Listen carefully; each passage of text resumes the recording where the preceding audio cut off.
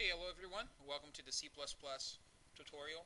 Um, this tutorial has in mind to show you how to actually begin C++ from the very scratch, from the very beginning. On my screen you see here I have a little bit of code that I wrote, and this is a very simple and basic application which declares two variables, assigns the value of 2 to x, 2 to y, and then perform a very small addition, and it's going to show that result onto the screen. Okay, but as of this point, I don't have a C++ compiler in my computer. I don't have Visual Studio or anything else. All I'm using right now is Notepad.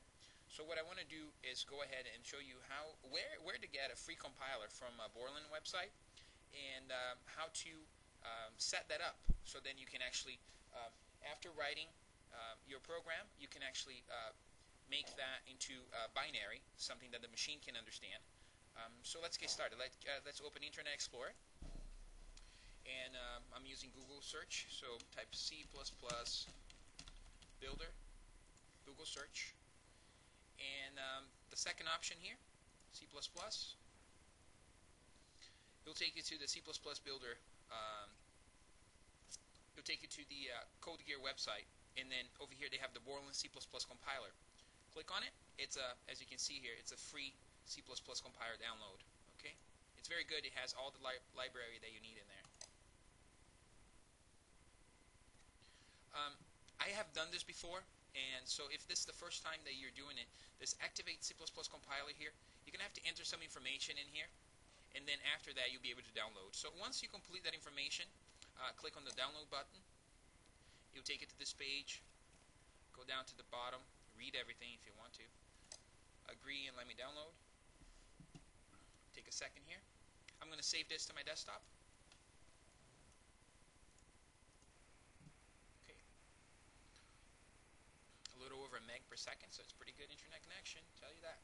Here we go. I'm going to close it. I'm going to close this website, and I'm going to minimize my my notepad here for a second. Double click the application, run, next. It's going to ask for the installation folder, so just use the default ones. It doesn't have it, so it will create for you.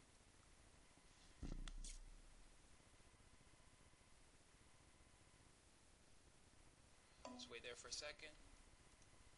Actually, let me go back to that website really quick because I'm going to show you something.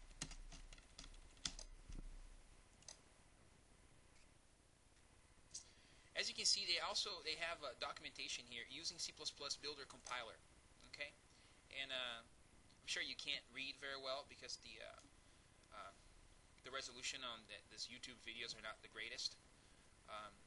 But there's a lot of information here on how to compile, and if you're able to actually look at this, they make it somewhat complicated because all these files that you need to compile your .cpp file into an executable, into a binary file, they live in different folders. So what I'm going to do, for the sake of simplicity, I'm going to just move all those files into a specific one, so then you don't have to type all this into the command line, which becomes very tedious and long every time you want to recompile the code. Especially in the beginning, you're going to make a lot of mistakes. You're going to forget a semicolon. You're going to forget, parentheses. You're going to forget, a lot of things you're going to forget. I'll tell you that. So it becomes very tedious, to run that all the time. But again, if you want to take the time to read about this, there's a lot of options in here that I'm not going to cover in this short tutorial, but there's a lot of information in here, so feel free to come in here and take a look at it. The more you learn, the better it is for you anyways, isn't it? So here we go. So I have installed my C++ compiler. I am going to go into my computer here and to my C drive, and here it is. It's a Borland folder and a BCC in here, and this doesn't have a GUI. Okay, this program doesn't have a GUI. So if you're not very familiar with MS-DOS, then you're probably going to have a little bit of a hard time understanding it, but hopefully you're familiar with it. So first thing I'm going to do, I'm going to create another folder in here because I don't want to mess with the files that, where they're supposed to go, and so if anything goes wrong, we have a safe copy of them. So I don't want to mess with them. So over here, I'm just going to call. Let's see.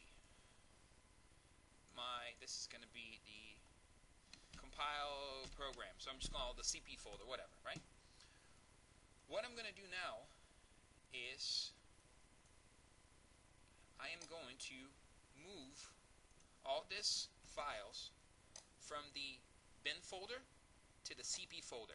Okay, you stay with me. It's really not complicated. Just once again, I create a new folder. I just name it CP. Name whatever you want. I named it CP. I moved all the files from the bin folder into the CP